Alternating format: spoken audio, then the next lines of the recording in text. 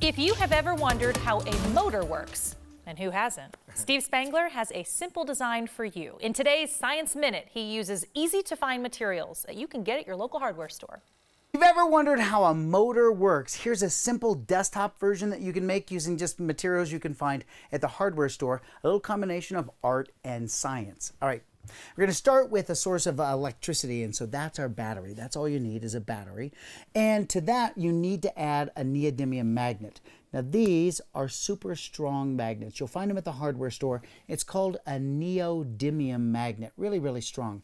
The electricity, as you know with a battery, can now flow through that magnet right there. So that's a contact.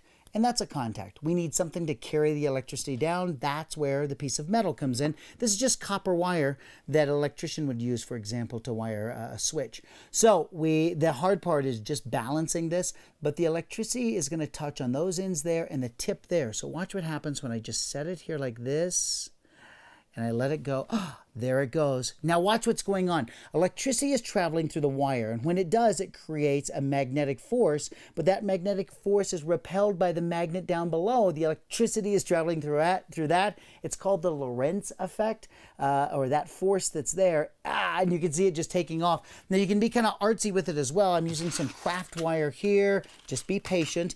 And let's see if we can now make this travel, but you can make some of the coolest designs right there. And there it goes as well. But what if we could do this? What if we could actually make the magnet spin? We could do that by a different setup. So this time I'm going to use a larger battery. And I have that neodymium magnet. It's there on a screw. So watch, it will just hook there through magnetism. And now I'm going to use the electricity now to propel the magnet. Look at this. Oh, there it goes. Look at how fast it's going. Isn't that awesome? So you can see it. Here, we'll hook this onto it. That makes it even better. And now this hooks like this. And look at that cool motor.